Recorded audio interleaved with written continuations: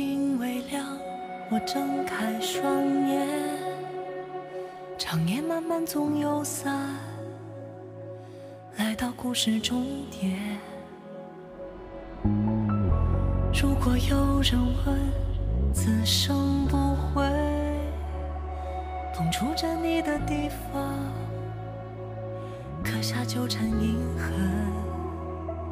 说再见不是离别，何必追赶这句点？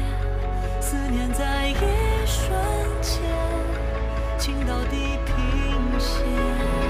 荒野在歌唱，大地在淹没，光里穿透海，尘埃中花开，又复望着天，誓言追光阴，灵魂在寻找时间缝隙和你的方向。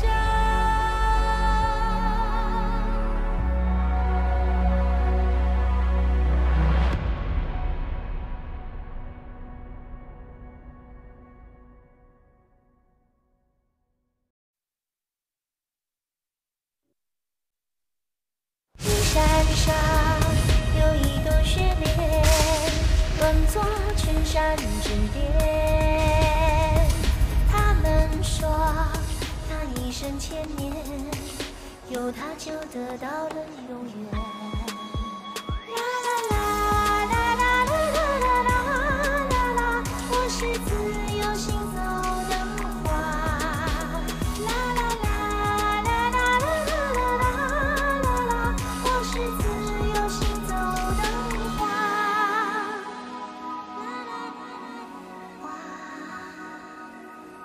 他在他的识海留下了9颗星星，可真是情深如海。如果我也能得到这样的深情对待，该有多好！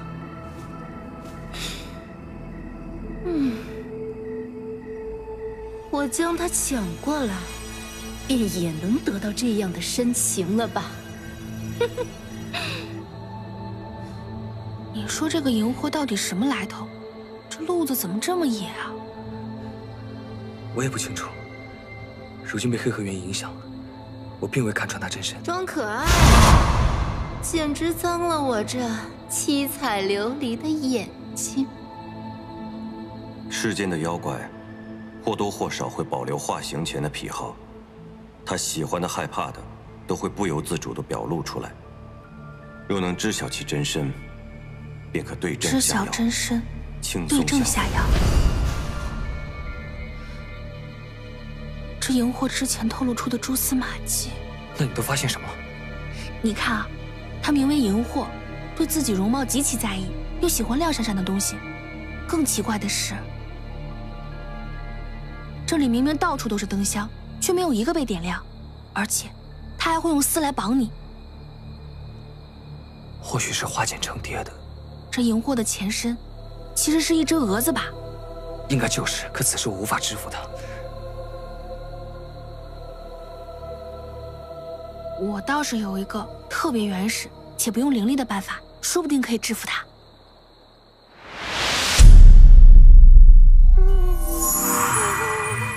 你们俩商量的怎么样了？是谁休了谁呀？你这个扑棱蛾子，赶紧把我们给放了！哼，你没有搞错吧？这放可是放不了喽，妾身必须要他留下来陪我，留下来陪我，留下来陪我。你做梦吧你！你才做梦！只有妾身这盛世容颜，才能配得上他。哼，你配把锁再配个钥匙，你都配不上他，你才配不上他呢！哼，我现在就要摸他了！真的，你试试！我要亲亲。你敢亲他，我撕烂你的嘴！啊！你敢碰他，我剁了你的手！啊！你敢看他，我挖你的七彩琉璃眼！哎呀，我好怕怕呀！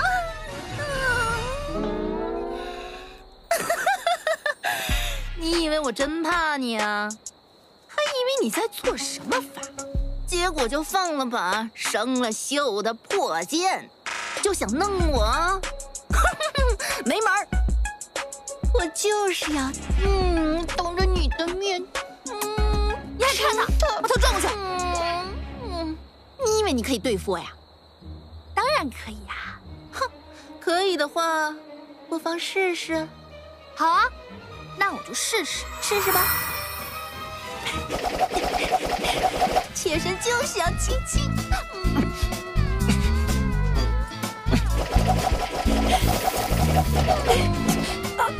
牙疼啊！牙疼？为什么会牙疼啊？你主人清白都快没了，你快给点力啊！赤眼龙眼，你就算头出血了，你给我忍着！牙能出血？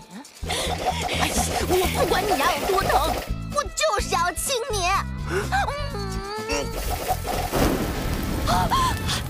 你看，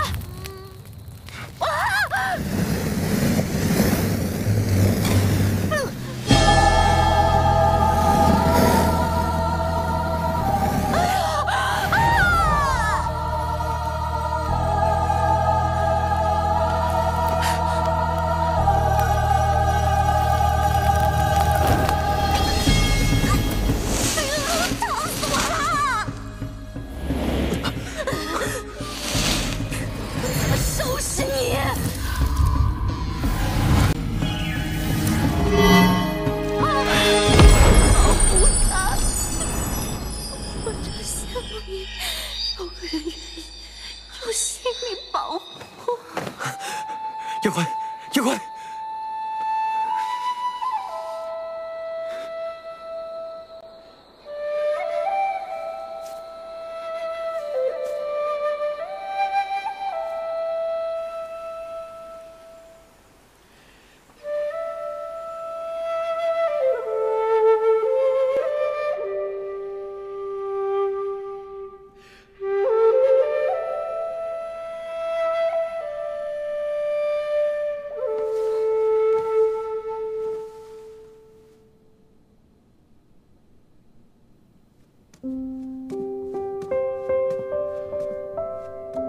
天耀，身体可还好？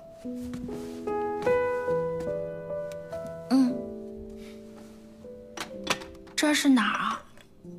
黑河园。赢获竹林之后，陈毅修行之处。陈毅，贤哥找到大国主啦？是大国主救了我们吗？他打散了银货身上的黑气，让他重新变成了一只竹蝶。不是说无论仙妖在此处都无法使用力量吗？他似乎并没有受到什么影响。不愧是大国主，他已经开始翻译幽冥符了。真的？那我有救了。他在哪儿？我要去找他。哎，等等，贤哥会带你去的。先把药喝了。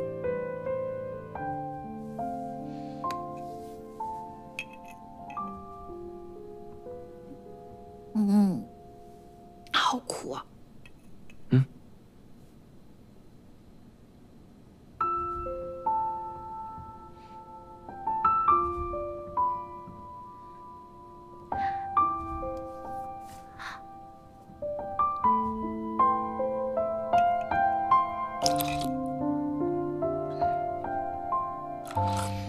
杨慧，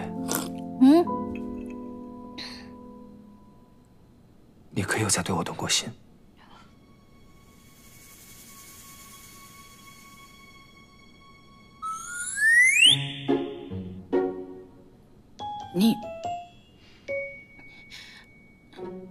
你为什么突然这么问？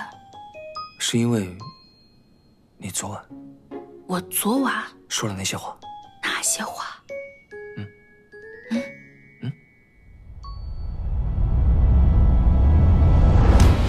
敢碰到你试试？你敢亲探我私人的嘴？你敢碰探我渡人的手？你敢看到我挖你的七彩琉璃眼？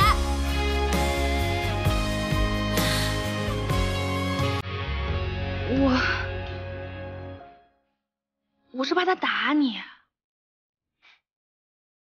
你说如此，我便信是如此。麻烦你克制一点，我们两个是不可能的，我是不会再喜欢你的。我诚心诚意的建议你，恪守道心，成为一条遨游天地的玲珑。不要沉迷于世间感情，沉迷感情是没有前途的啊！这些都是我之前说过的话，我得牢记背诵，每天1遍。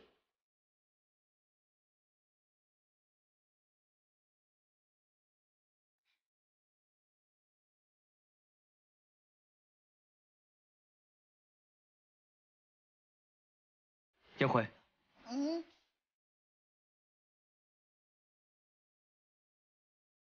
我有时候总想，20年前，我若遇见的是你，会怎样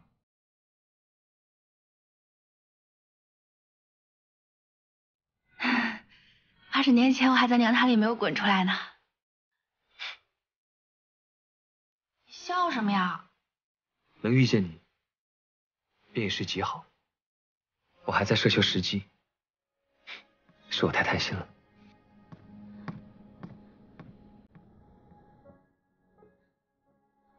他到底什么意思啊？啊？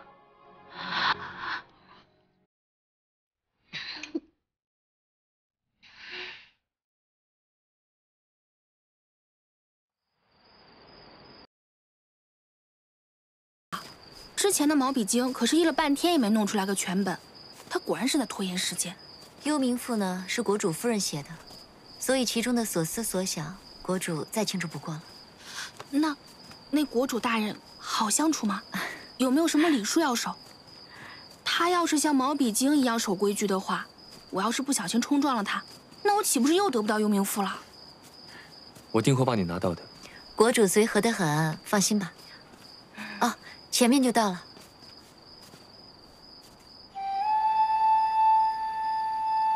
此处似乎见过。那是银月崖，是国主与国主夫人的定情之处。你们或许是在国主夫人的屏风上见过。原来如此，此处果真如玄岭夫人屏风上所描绘那般空灵，好干净的气息啊！是诚意的气息。走吧。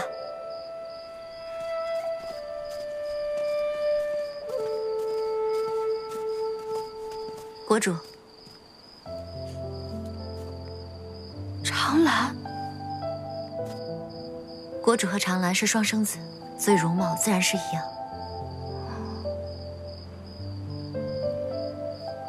玲珑天曜，没想到你能够冲破封印，重回世间。不过天意成全。大国主有礼啦。燕姑娘，大国主知道我。你的事，贤哥都有告诉过我。若雪岭他知道是你拿了幽冥赋，他一定会很高兴。雪岭夫人所设关卡，道道高深机密，我只是机缘巧合才取得了幽冥赋。燕姑娘谦虚了。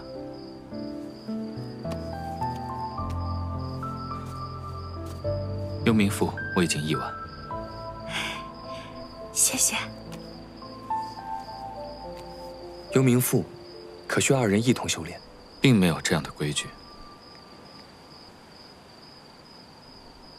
难道严先生他为难你们了吗？唉，何止是为难，简直就是下了死手。严先生虽然为人古板，却是十分正直，我跟雪岭都很信任他。我还有疑问：幽冥赋是否能够消解黑气，或助被黑气所困之人摆脱控制？能，也不能。黑气是独立于玄妖之外的一种力量，想要控制它的话，就只能成为更强的它。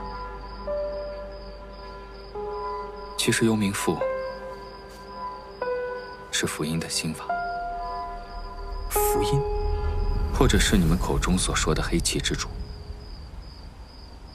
我见过他。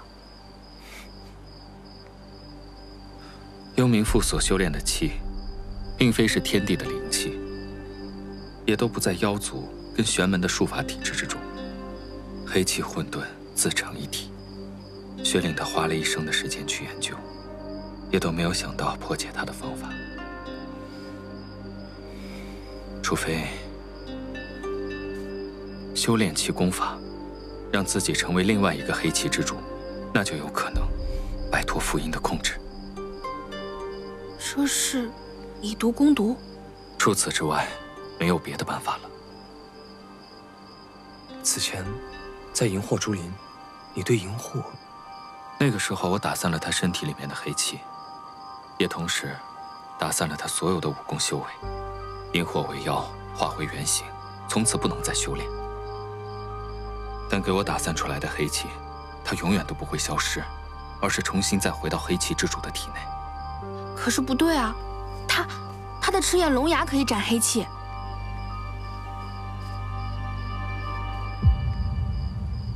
你可以。你有如此修为的话，为什么还要练幽冥符？我的赤焰龙牙的确能够斩灭黑气，但却无法解救被符印黑气所困之人。那现在倒也不迟。我想邀请两位在这里耽误一些时日，或许我们可以研究出对黑气相生相克之道。我倒是无所谓，反正修炼幽冥符也需要时间。如此，便叨扰了。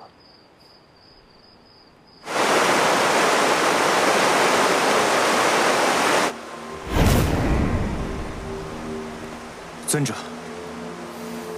这次倒挺准时。尊者，您曾经答应过我，若是我替您拿到了幽冥符，您便会将我的真身还给我。但如今，我想换一个愿望。你要换什么？我希望您可以将燕回的自由还给他。白小生，看来我之前是对你太过纵容，以至于让你有了妄念，自以为有资格跟我谈条件。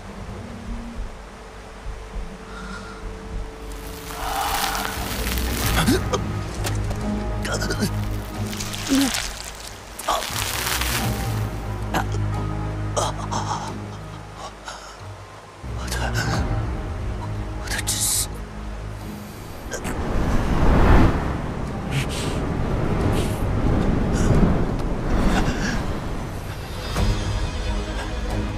幽冥符、燕回，还有你的真身，一个都得不到，恨我？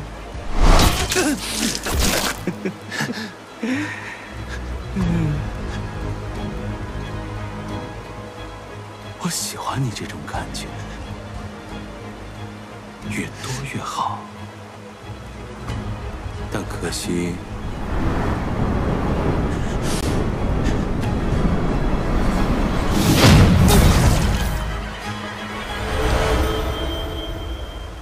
我没时间搭理你。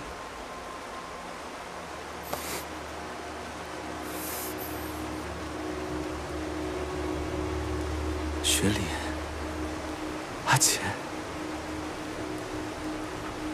这里有没有半句是写给我的？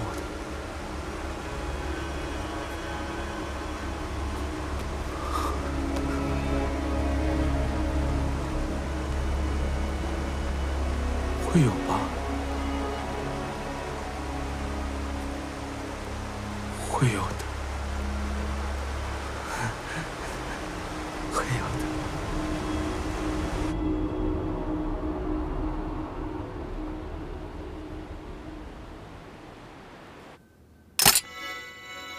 贤哥，贤哥，千硕，千硕是你吗？是你吗，千硕？哎呀，没想到我复刻的化为当真能成功啊！此前我也给你发了2次，但都没有收到你的回应，我还以为我失败了呢。前些日子一直在路上，或许是我疏忽了。真好，千里之外还能听到你的声音。我也是。你不用担心我。如今我们已经找到了大国主，等燕回练好了功法，我们马上就可以启程回青丘王宫了。不愧是我的贤哥，哎，若我是燕回就好了，定能将那功法快练会，这样便能让我的心上人早日回来了。油嘴滑舌。一队邪修正在靠近，一队邪修正在靠近。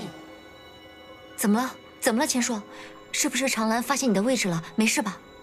无妨，他们还找不到我，我可将这对邪修引开，闹出动静，吸引那长兰的注意，为你们争取时间。你自己千万小心啊！好，你也是啊。我知道。那我去了。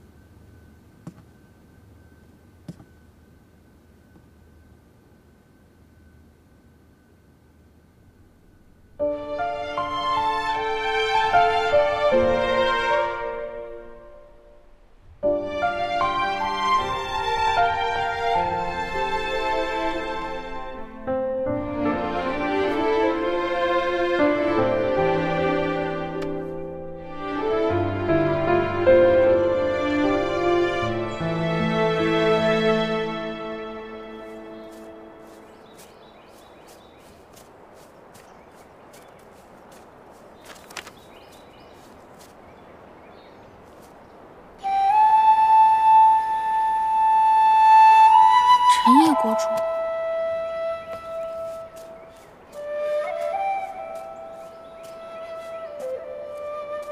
国主，你怎么在此？我日日皆在此处。为何？这里就是我跟亡妻相别的地方。之后每天的清晨，太阳出来的时候，我就会想起他。不知此处是雪岭夫人安睡之处，我应当在她墓前一拜。他并未留下尸身。当年他书写幽冥符，自己要去修炼。当他练到幽冥符第8层的时候，他深知自己很快就会油尽灯枯。他不想自己被黑气吞噬，所以他就用双化术，打算把自己尸骸封印起来。就在他人生的最后一天，他穿起了嫁衣，在这里为我跳了最后一支舞。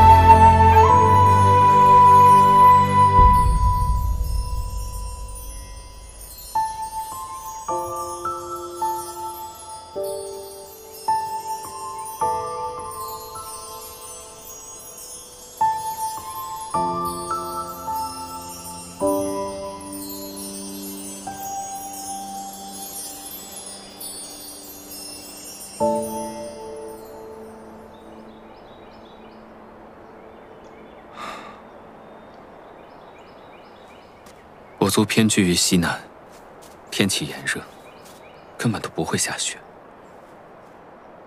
但是那几天，大雪漫天，下了10天10夜，天地之间也都是一片素稿，就好像是为了祭奠他一样。国主，为何与我讲述这些？世人一直认为青丘的幽冥赋是世间的至宝，但从来没有想过，要修炼幽冥赋，到底要承受多大的苦难。燕姑娘，我想问你，你有赴死的决心吗？这个世上，本没有什么事情就是容易的。我练幽冥赋，为生，不为死。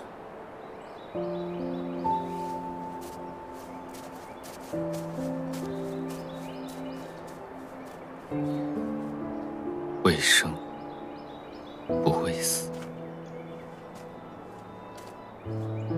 雪岭，希望他们的宿命不像我们。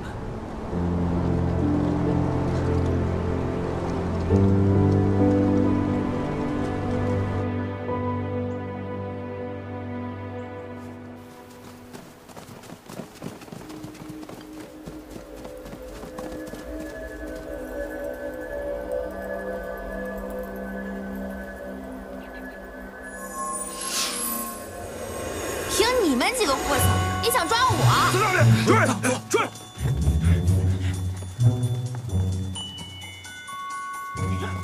来呀，追我呀！这边！来呀，追我呀！我在这儿呢。在这边！这里，笨蛋们！这哪儿啊？声音就在这个方向，怎么不见了？是啊，这没有啊！长兰大人，长兰大人。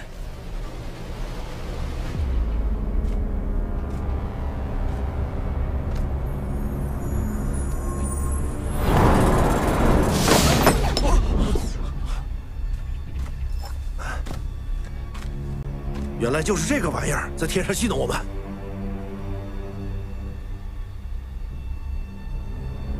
不行，花尾里面有贤哥的下落，不能让他得逞。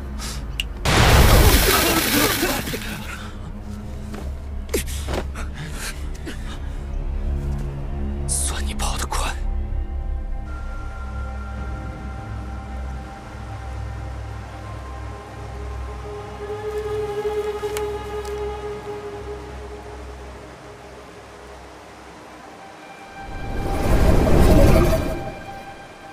黑气乃世间极物之源，唯有驱除，世间方可安宁。如今尚未可解，唯愿后继有人。黑气乃世间极物之源，我的阿姐，没想到最后，你宁愿自尽，也要我死。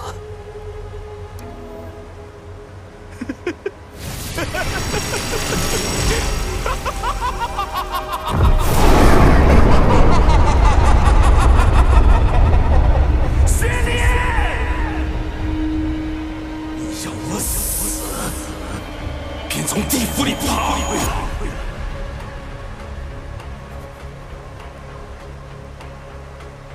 否则，我终将颠覆这世界，让你死无名。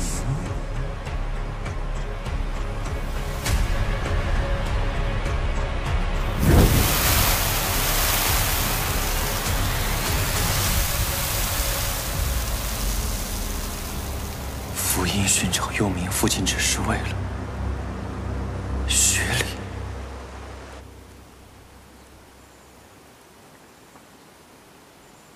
五心朝天，坐于湖底，静心欲绝，悟其意博，思其理当，只感空无所空，空所悟空。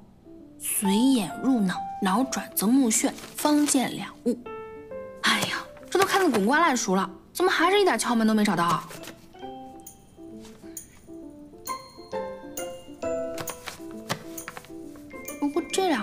看起来，倒着看，倒是挺像净明心法。倘若能用净明心法参透幽冥赋，岂不是事半功倍？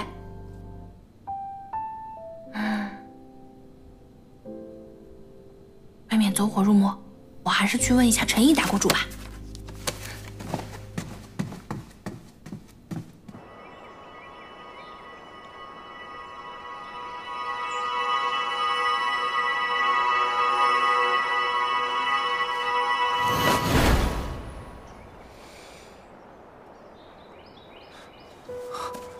我刚才观看你的识海，才知道玲珑原来是天地之间至清至阳之气郁郁而生，跟至浊至阴的黑气是最为相克的。只可惜你当年久居龙骨不出，不然以你得天独厚的能力，若相助我们去对付福音的话，现在可能就会是另外一个局面。当年我偏安一隅，不愿问世事，后遭人所骗，身体残缺，致使妖族被玄门欺压，天地失衡，黑气滋生。待燕回身体康复，我会重新担起我的责任。公主这是何意？我替青丘谢过天地玲珑。快起来吧。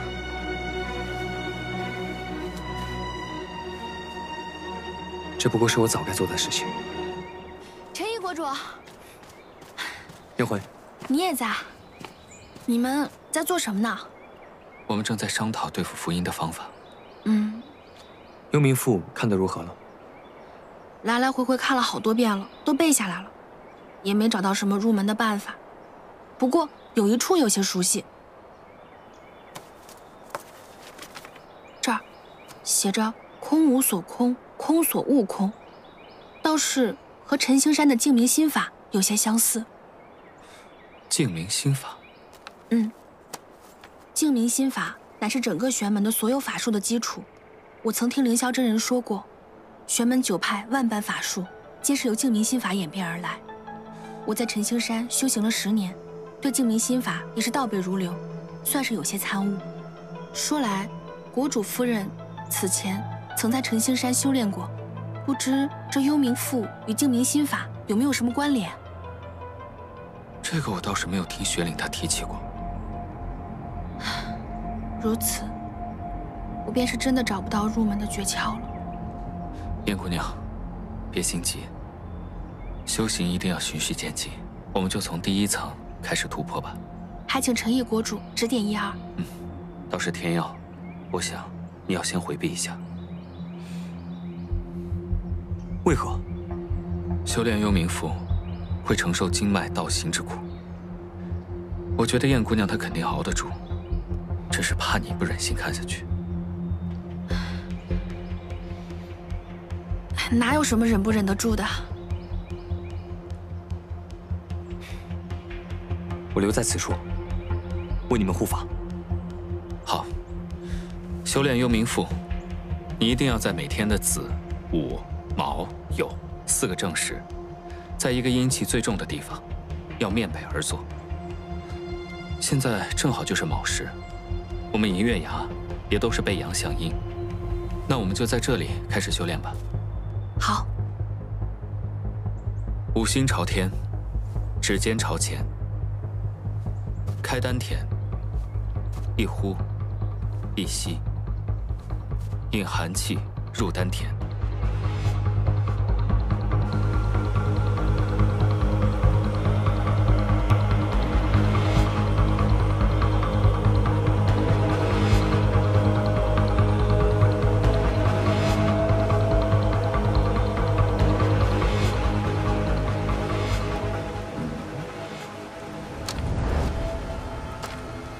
苟活之民，竟妄图修行我的功法。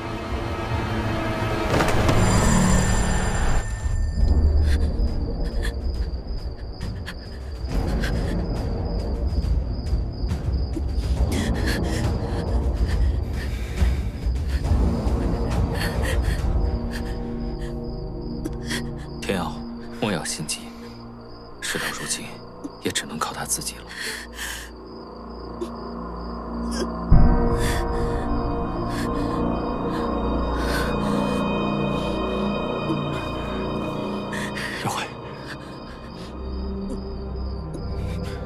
还需多久？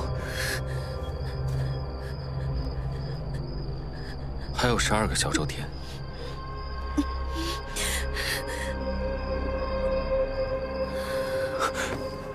杨辉，现在只是入门，他每突破一层，经脉逆行之痛则会更升一层。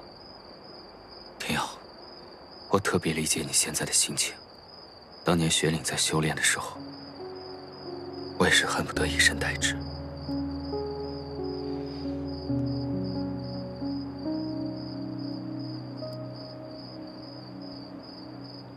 雪岭亡故时，你可有遗憾？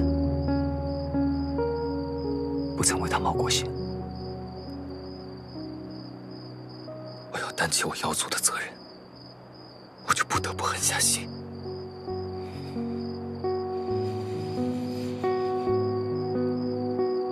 我已经负过他一次，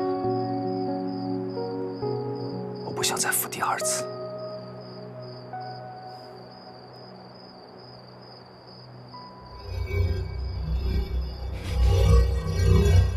有不速之客，你在这里照顾他。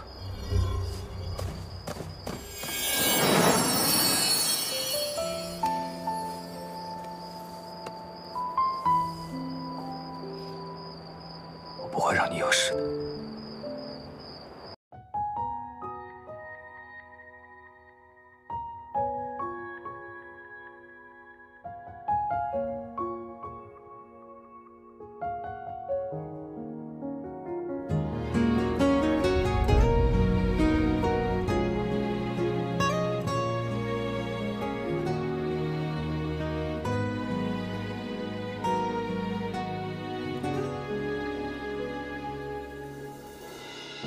你逆着方向，我看不清。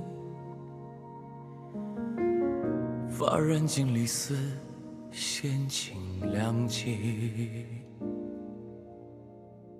指缝间一阵阵划过你我年轮，清风散离，落雁回笑声。画着你的剪影，一遍又一遍，吻着你的侧脸，一幕又一幕。黄昏醉了相思，风拂过一声叹息，此生一瞬交集，只为遇见你。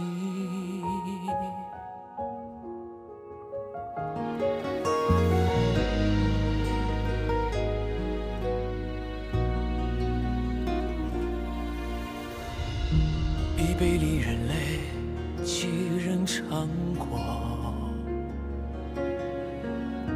年年日4月，终难成全。